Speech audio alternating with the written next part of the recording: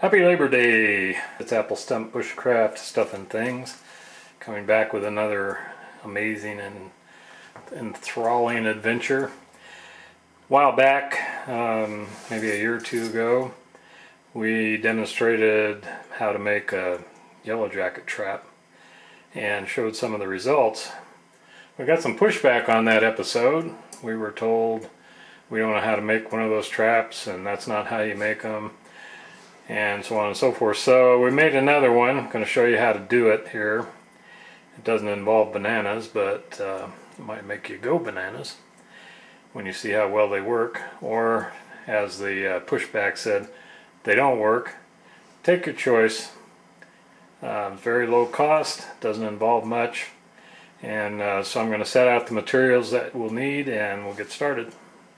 So, in no particular order, the things that we'll need to make this yellow jacket trap that'll never work, that you'll be wasting your time making or even watching me build it. A 2-liter soda bottle, doesn't matter what brand. A length of kite string or some other kind of cordage. Cigarette lighter. Pair of scissors. Pair of pliers. Knife. A brazing torch, a nail, and a striker. One more thing you'll need, which we don't show right now, is a packet of yellow jacket attractant, and we'll whip that out when the time comes, so stand by. In addition to what I put out before, I forgot to mention you'll need a little bit of dish soap. Doesn't matter what brand. 1/4 cup of sugar. Gonna need about 16 ounces of water or something like that. And yellow jacket attractant, which is this. And it comes 2 in a pack. I already used one for another trap, but it looks like that. So there. I'll include the water.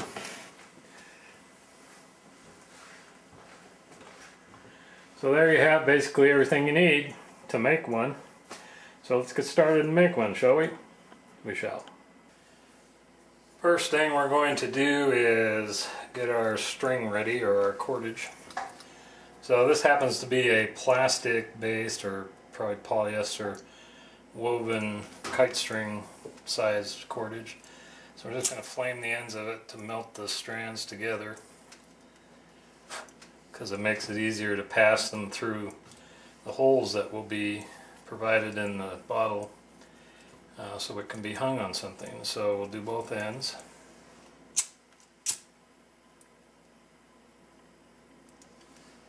Just set that aside and let it cool. Next thing we want to do is cut the bottle. I'm going to cut it right along the top of this label. So I'm not going to take the label off just yet. Take a knife and start the hole there. And then, because we want this to be pretty precise cut, I'm going to use scissors.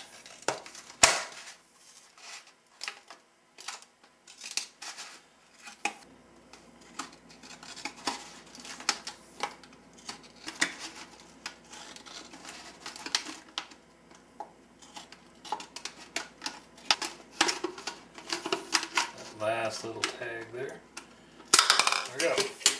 Put it in there. And we have a way to make it stick.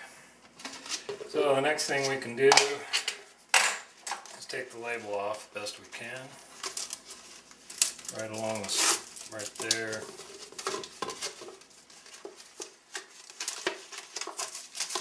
And so we end up with something like that, but who cares really, right?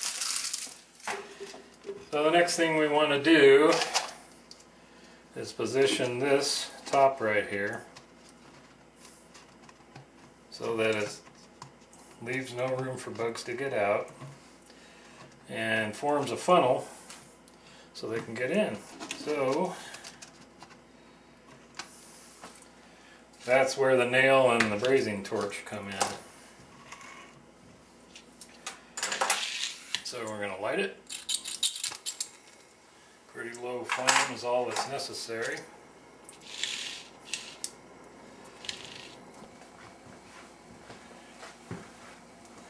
So part of what gets this funnel type thing to stick in there is that we're going to heat up a nail.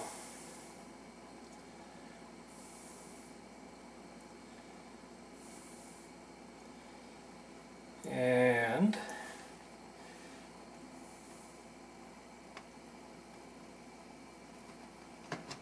make a couple of holes with it.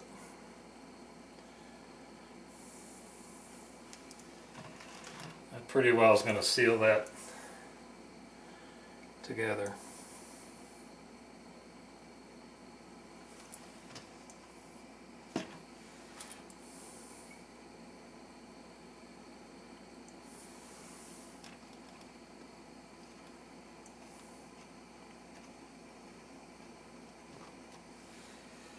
I'll turn off the torch for now, and we're going to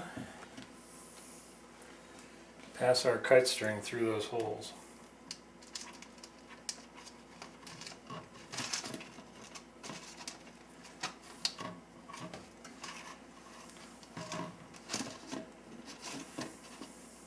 There we go.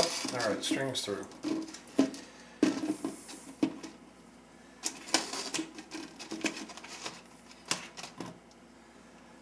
Make about an even amount, so stretch it out that way, this way, so that when the bottle is hanging,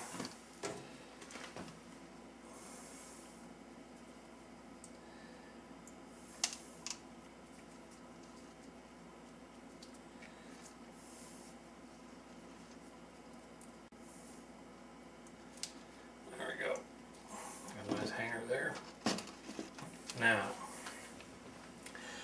part of the strategy of this device is to have some vapor, odor, some kind of smell that the bugs want to come to, and so that's what the attractant is all about. So again, we're going to punch some holes in there.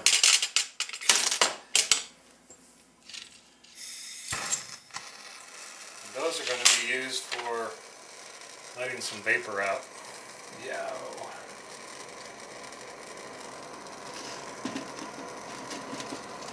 And some of those are going to be inside the funnel.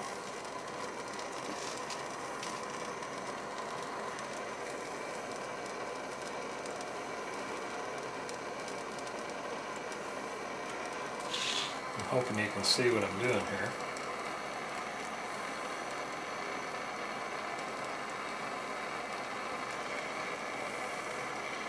I'm just going to punch into the funnel, but not the outer bottle.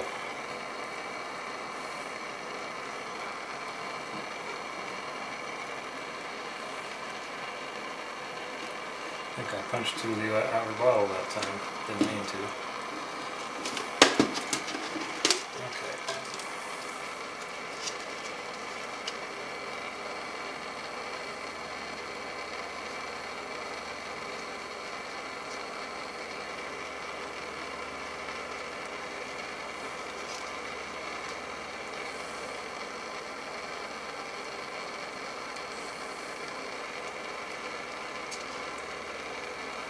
Yeah, about 4 of them, it's enough.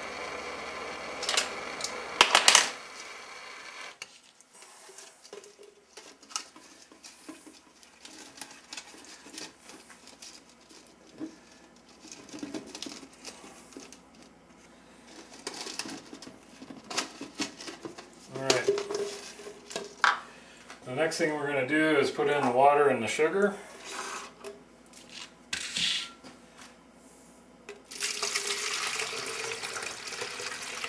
Now what we want to have happen is that the water is going to be,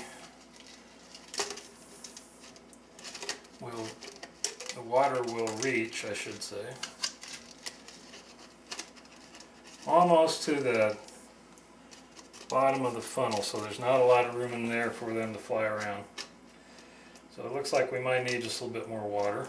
The sugar in there seems to help attract them.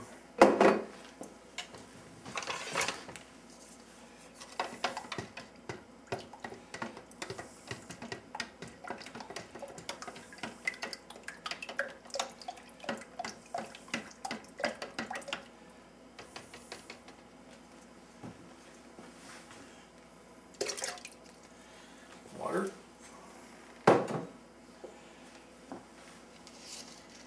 And we'll put the funnel back in. And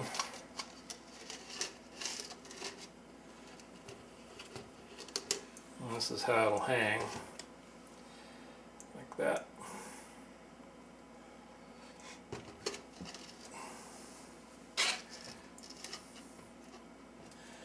So we're ready to go. The very last thing we need in there is the yellow jacket attractant. It doesn't have to be a particular color. It doesn't have to be yellow. Nothing in there has to be any particular color at all. They come to the smell and that's about it. I also like to punch a few holes around the outside for vapor escape purposes, because it helps to spread the smell a little bit better than just those ones I have at the very edge. So we might just go ahead and do that. How about we do that? Just a couple.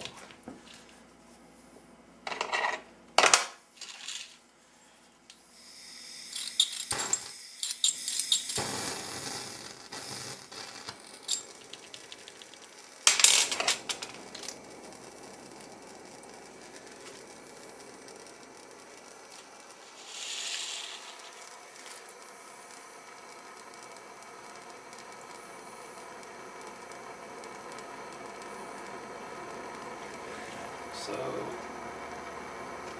there. I just usually put about 4, one on each quarter of the bottle. Punch them low enough so that they don't hit the funnel.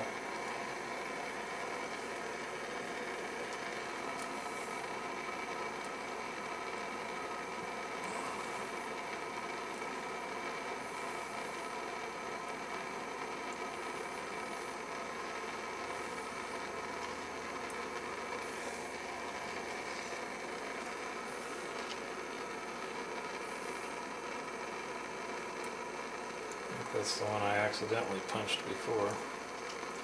Okay.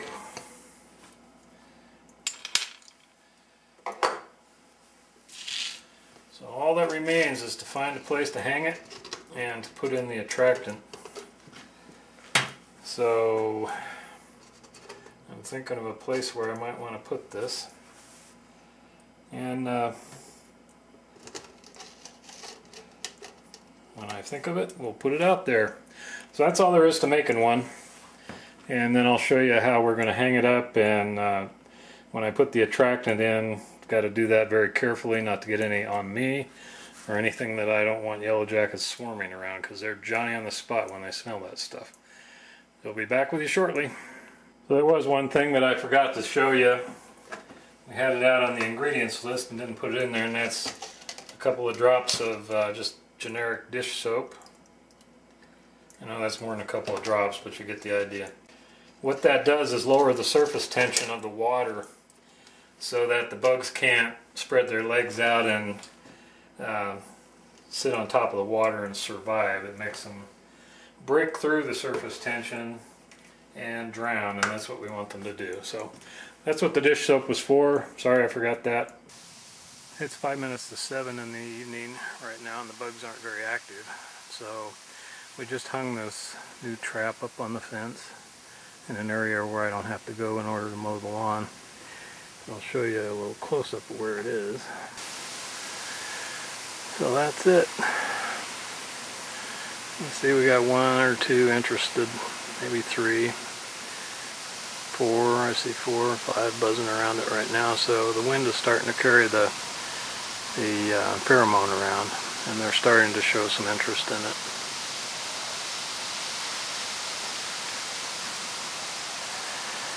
We'll take a look at it about this time tomorrow afternoon, and see how many we've caught, if any.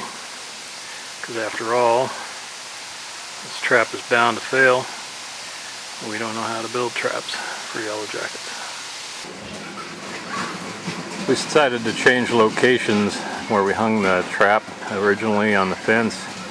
I have this pine tree here where I gather my sap to make refined pine sap with. And there just happened to be a broken branch there hanging at a convenient altitude for the bees to come. They fly around closer to the ground than they do up high in the air. So here we are after about 24 hours of hanging from the pine tree, and you can see that we haven't caught a single yellow jacket. As all the critics have said, we don't know how to make yellow jacket traps. Well, that's not how you do it.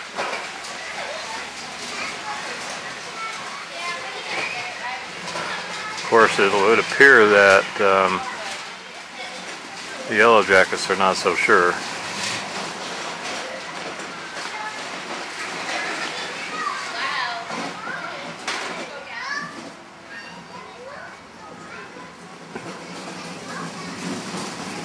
Once again, all that's in that bottle is some sugar water, a little bit of dish soap, and 1 packet of yellow jacket attractant, which is the key to the success of the whole operation, or failure. So you can see it's a success or a failure. Those who want to troll this idea can say, oh, you didn't catch them all, look how many of them there are out there. And those that want to see the glass half full can say, look how many are dead inside the trap, right?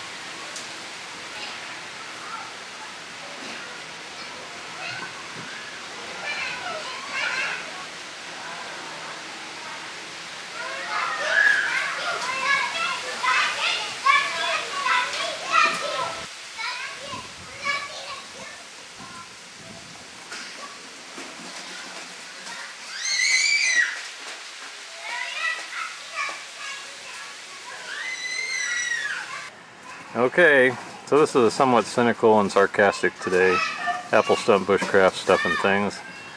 Saying thanks for watching. If you want to build one of these things, you may or may not catch some yellow jackets the way we did, or didn't. And at any rate, fall's on the way, so have a great time. Stay safe, and we'll see you next time. Adios.